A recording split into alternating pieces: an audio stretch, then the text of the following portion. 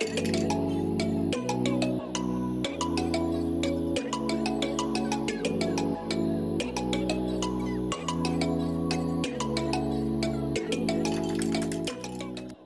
everyone, I'm happy to join the Panasonic Toughbook Manufacturing event.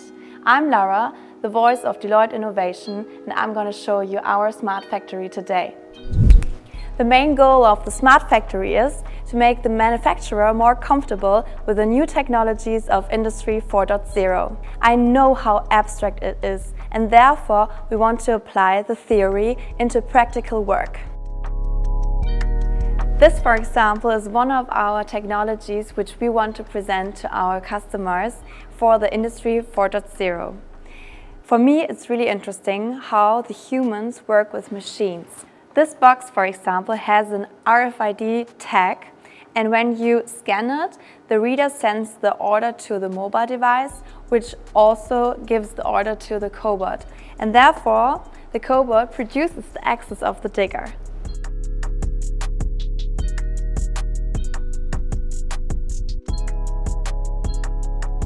Hi Britta, nice to see you again. As you are the first contact person for our customers, I want to ask you, what are the biggest challenges in the manufacturing field? So we are talking here about digital transformation, so of course people are always the biggest challenge. Because this is not an IT project, it's actually a transformation where you have to take the people with you on the whole journey. Additionally, we have very often the experience that this is such a big field that our clients have trouble to actually make a project out of this, where they have the feeling this is something I can make successful, to actually cut it into digestible pieces. So now, if the factory of the future would be a person, what characteristic would it have? If I would meet the factory of the future, I think she would be super smart, of course, and in her super smartness she would be human-centric. She would think about and consider sustainability, and of course she will be super flexible, and this from a physical and mental perspective. Here you can see how I manage a warehouse virtually. This is good for educational reasons for trainees, and also to optimize the processes. Here. So, what is your advice for companies on their way to the smart factory of the future? So at Deloitte we have this Imagine, Deliver, Run approach, and of course this works for Factory of the Future projects too. So at the beginning, think broadly, imagine what is possible. Then deliver, so start somewhere, create real value that is visible for a lot of people, and then scale, because only when you scale you get real business impact. And then always make sure that you act as a nucleus, so that you actually transform your whole function and not as a satellite that basically is disconnected or only connected very thinly with the core business. Britta, you built your whole career in manufacturing. What inspires you the most? So I think from a professional point of view, I used to be a plant manager, actually an international plant manager. So I was managing a plant in China and in Serbia.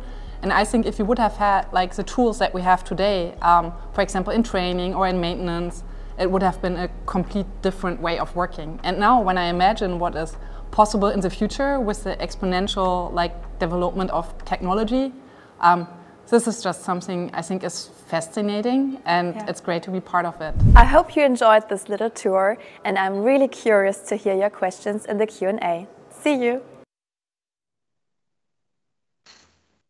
Perfect. Right, Lara, Britta, great to have you with us. We've got some questions, so I'm going to send them across to both, and then hopefully we can get them all answered in time. So, first one we have is, which emergency technologies you think will be the must-haves in the next 5 years for digital operations in manufacturing?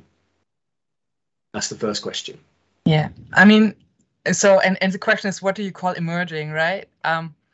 But when you see about what is actually transforming like operation and making a lot of things possible that were impossible before.